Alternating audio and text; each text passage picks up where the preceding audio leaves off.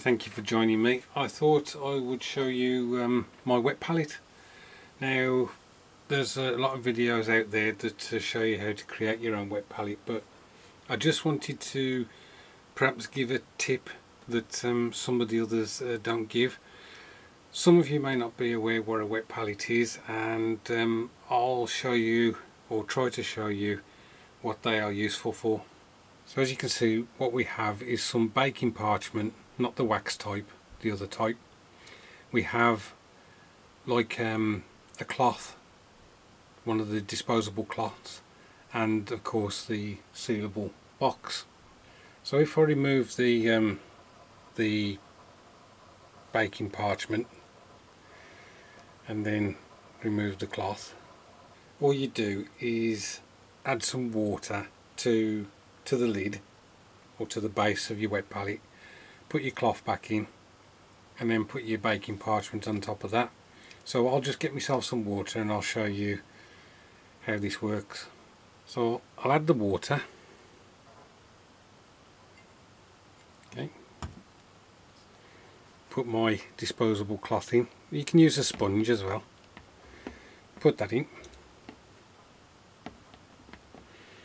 I should really change this because, as you can see, I've had some paint leak into the cloth, but it's not contaminating any other paint, so that's okay. Then I'll add a piece of clean baking parchment and smooth it out. Any excess water I drain off because I don't want this to get over wet.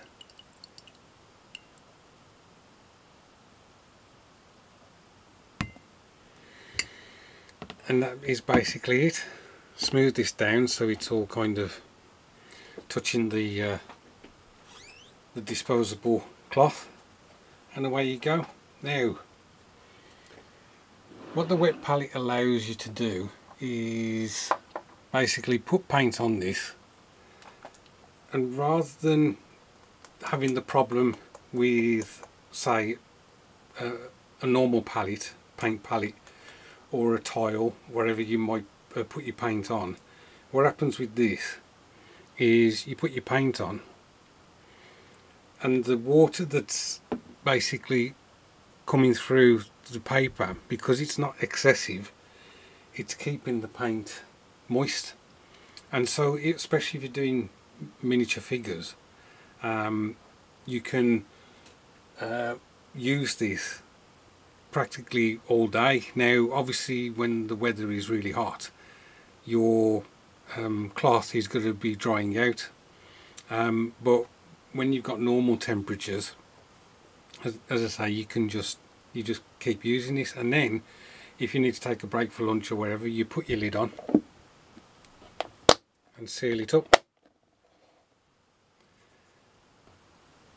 and that will keep. You can come back in an hour, and of course your paint won't have dried out, it'll still be there ready for you to use.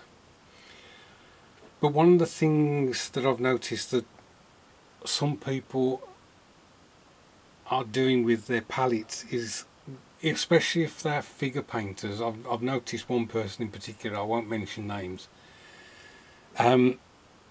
they have created the wet palette and they've used this part of the box as the base. Okay, and I'll show you why that's a problem when you're a figure painter. So you got your paint, I got my brush. When you figure paint, you want the best tip that you can get on your brush. Okay, and the way to achieve that when you're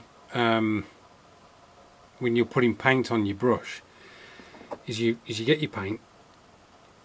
Now you still may have to wet the paint a bit in order to get the right consistency, and this is the trick, and I learnt this from Duncan on Games Workshop Warhammer TV when he used to do the figure painting for them.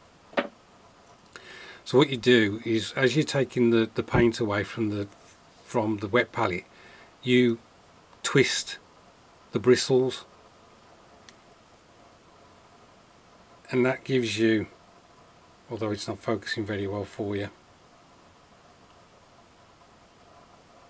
your point on your brush. Yeah, you can't do that if you use the deep section of the box, because your brush is at an angle like this. So you better, if you can get one of the like sandwich boxes that are really thin anyway, that's fine, that doesn't matter. But if you got something lying around the house like this one, as I say, if you use the lid rather than the actual box itself, then you'll be able to get this effect by being able to twist your brush to get the point.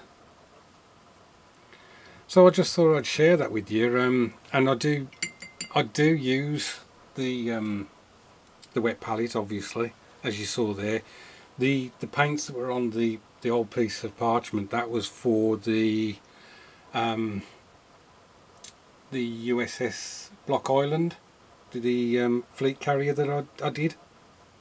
Sorry, escort carrier I did, and that was the paint from that.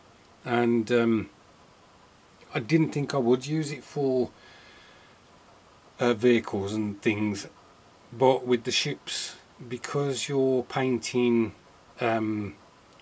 thin strips like on the vertical surfaces of the structures, I found that it was useful to use the wet palette for that. As I say, mainly you use them for figures. When I painted Gandalf, for instance, here, I would have used a wet palette. The other useful thing about wet palettes is it gives you at least some idea as to what paints you were using when you were painting the figure. So when you come back the following day, well, there's two things. It helps you identify the paints, but also your paint should still be available for you to use the following day, so you just open your box and you just carry on. So anyway, that's it guys, that's my tuppence worth. I hope you're all well. Thanks ever so much for watching, and I'll catch up with you soon.